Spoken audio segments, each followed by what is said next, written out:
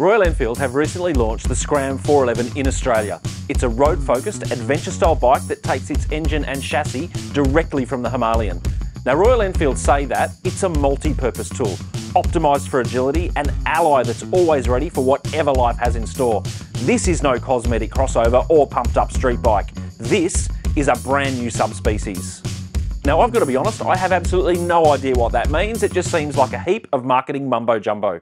But what I do know is that the Scram 411 is a cracking little bike that's simple and affordable, and in my opinion, it's better than the Himalayan in pretty much every way. Let me show you why, because it's time to scram.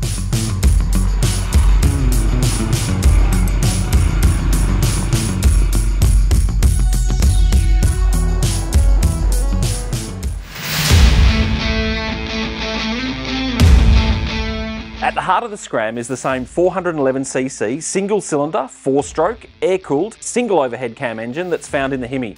Now, just a note, I'm going to do the Aussie thing here and shorten pretty much every name we ever hear, so from now on, it's the Hemi. It's got fuel injection and it puts out a moderate 24.3 brake horsepower at 6,500 RPM, with maximum torque of 32 Newton meters at 4,250 RPM, and it's got a 5-speed constant mesh gearbox. It has the same half-duplex split cradle frame as the Hemi and a 15-litre fuel tank that's good for just under 3.5 litres per 100 kilometres. The brakes are a 300mm disc with a 2-piston floating caliper on the front and a 240mm disc on the rear with a single piston floating caliper, both with dual-channel ABS. And for the power of this bike, the brakes work just fine. Now, this is where things start to get a little bit different from the Hemi. In terms of suspension, there are 41mm telescopic forks with 190mm of travel as opposed to the 200mm of travel on the Hemi, so it's not a massive difference and there's still plenty of travel. And on the rear there is a monoshock with 180mm of travel. Ground clearance is 200mm and it has a seat height of 795mm. By way of comparison, the Hemi has 220mm of ground clearance and a seat height of 800mm. So the Scram is only 5mm shorter, probably because of the much more padded seat. The extra padding is pretty good and it does make the seat feel more comfortable, at least initially. The two biggest changes are the weight, 185 kilos versus 199 kilos dry, so a substantial 14 kilograms lighter. And the wheels with a 19-inch spoked rim on the front versus a 21-inch. It also has a 17-inch on the rear and both wheels are wearing fairly good dual-purpose Seat tyres, and I must admit the Seats on this for me were absolutely fine both on and off-road.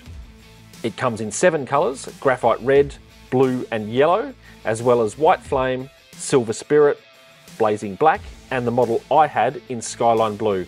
And the price starts from $8,240 right away.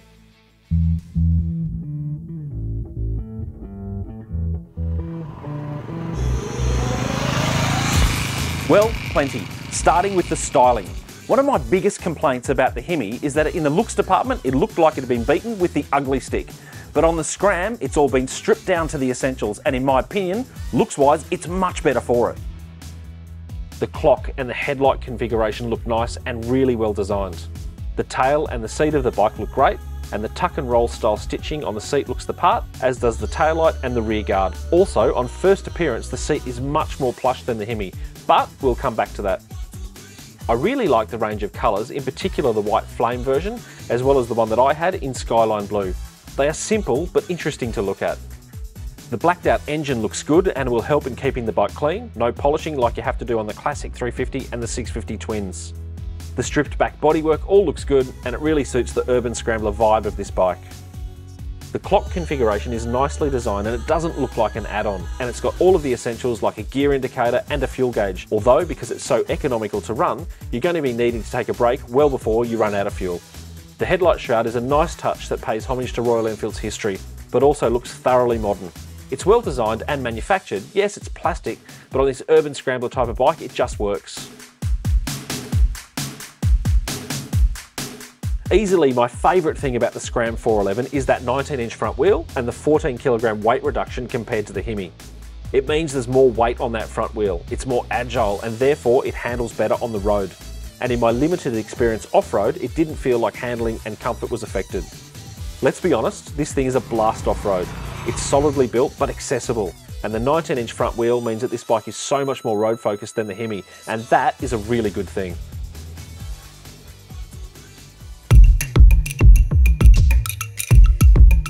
a couple of things, but I probably need to preface this by saying this is an $8,500 bike that is built to a budget. And for $8.5 grand, this is one hell of a bike. The Tripper is okay, but to be honest, I much prefer the Beeline. For me, it just works a little bit better, but maybe it's because I'm more used to it. There's no center stand, which I always feel is a negative on any bike that has a chain, but also the side stand feels just a little bit flimsy. It actually works okay and I never had an issue with it, but the feeling was not as stable as I would normally like, and I found I kept checking it every time I put the stand down.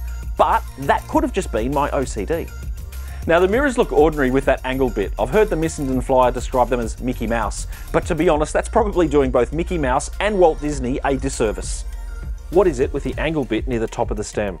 If that was just straight to the mirror, they would look so much better, and I'd be surprised if they didn't work better also because they'd be sitting out slightly wider. So if this is my bike, they would be gone.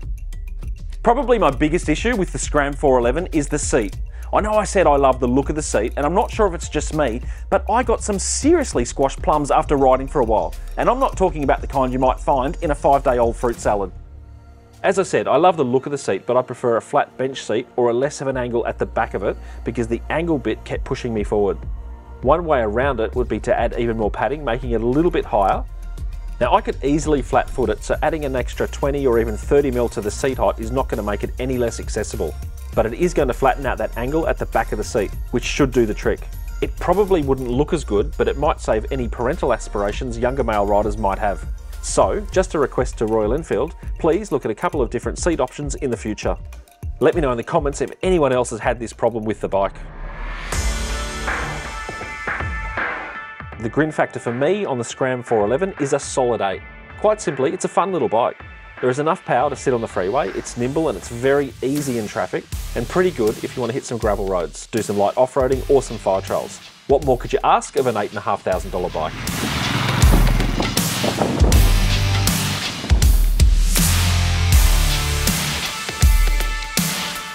So, in my opinion, it's a better bike than the Hemi in so many ways, but it's also a way that Royal Enfield can extend the life of the 411cc engine that was first seen in 2016.